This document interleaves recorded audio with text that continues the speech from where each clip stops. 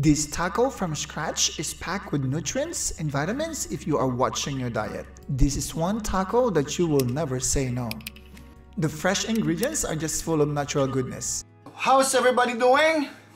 Welcome to my YouTube channel.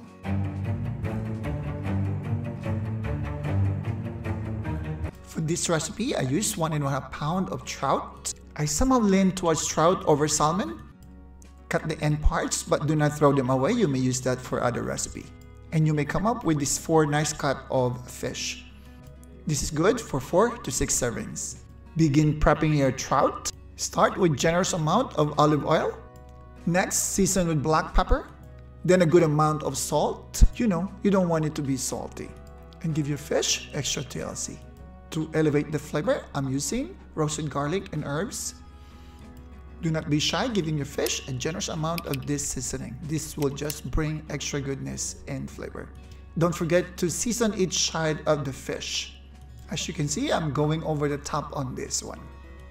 I don't know about you, but I love roasted garlic, plus the fact that it has a lot of health benefits. So going crazy with this seasoning is just perfectly fine. And look at that, this should now be ready. Warm your cast iron and add 2 tablespoons of coconut oil. Make sure all sides are coated with oil. Then one by one, put in your well-seasoned trout. Then we are going to cover this to speed up the cooking process. In about 3 to 5 minutes, turn it over and take the skin out. But do not throw it away. Put the skin on the side and make it crispy. We will use it for the final product. If you haven't tried crispy salmon or trout skin, I suggest you do. It is super good. You will need about 8 to 10 minutes for a perfectly cooked trout. It should remain soft. This mango is one of my favorites, especially if it's in season like this summertime. This variety is incredibly sweet and definitely delicious. Fun fact, this is low on calories and prevent diabetes. This also improves digestive and eye health. Cut them into wedges like this one.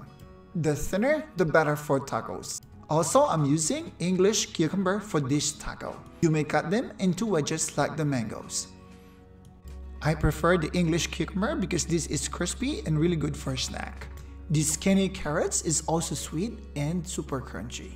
Also, fun fact, carrot is a good source of fiber. This also helps avoid constipation and this also helps maintain cholesterol level. Also, chop them into wedges like you did for mango and cucumber. Next, slice at least 2 limes. Also, you need a bundle of Italian parsley. And then chop or mince or dice, not much of a difference. Just mince smaller pieces. There are tons of options for garnishing for pork, fish, chicken, beef. This Italian parsley has been my favorite. This is always available in my fridge. A good sized bowl to assemble your fresh ingredients would be a nice pick. Arrange nicely your mango, your cucumber, your carrots, your lime, and do not forget your Italian parsley. This is a perfect idea if you have friends coming over or a small family dinner. Of course, you always want the best for your family. No one can argue with that. And we are making our fresh taco shell from scratch. You need 4 spoonfuls of all-purpose flour. I'm supposed to use self-rising flour, not realizing I do not have one in my pantry. Not available? Not a problem. Here's the answer.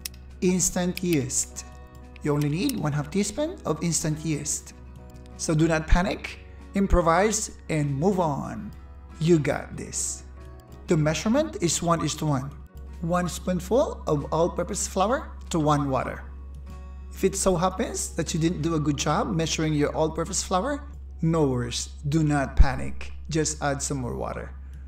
This is how easy it is to make taco shell. Without the instant yeast, all you need is self-rising flour and water, and that's it. Go ahead and enjoy making your dough. Hey, don't forget to smile while making your dough. You know, talk, chat, play music, dance a little bit, just enjoy the process. And before you know it, your dough is almost ready. And just continue making your dough on the board. Form your dough in a round shape like this one and just give it some more TLC, tap tap tap. And I'm literally using a knife to cut the dough. Don't do that. Use a scraper, please. Use a nice rolling pin to flatten the dough. And you may continue doing that until you achieve your desired thickness. Suggested thickness is about 2/4 of a dollar on top of the other. The circumference of this bowl is 5 inch. And for reference, it is just me. I just want my taco shell to be perfectly round. Not necessarily that you have to do this part. But if you do so, do not throw away the edges. Mix them with the remaining dough. Your taco shell should come out nice as this one. Would you agree? I also made two, not so perfectly round shape. For toasting, I'm using a cast iron. However, if you do not have one, you may just use a regular pan. And you will notice your taco shell will begin popping up. And you may begin assembling your taco.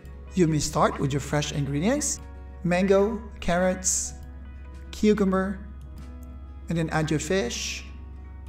Crush the fish skin, lay some over and sprinkle some. A generous amount would be good. Then shower it good with parsley, some roasted seaweeds, also some furikake, and squeeze a generous amount of lime. For me, this is better than lemon. And do not be shy adding some more mango if you need to. You know what you want, just do it. And I couldn't wait trying this thing right here. Look at those hands. Oops, yet, not yet. Put that down, put it down, put it down. You are grown up. You can wait. You can wait. Good. And look at this beauty right here. Looking good. Will it also be delicious? Well, yes, it is delicious. Oh, ready na po. Lika na. Kain tayo. Sarap.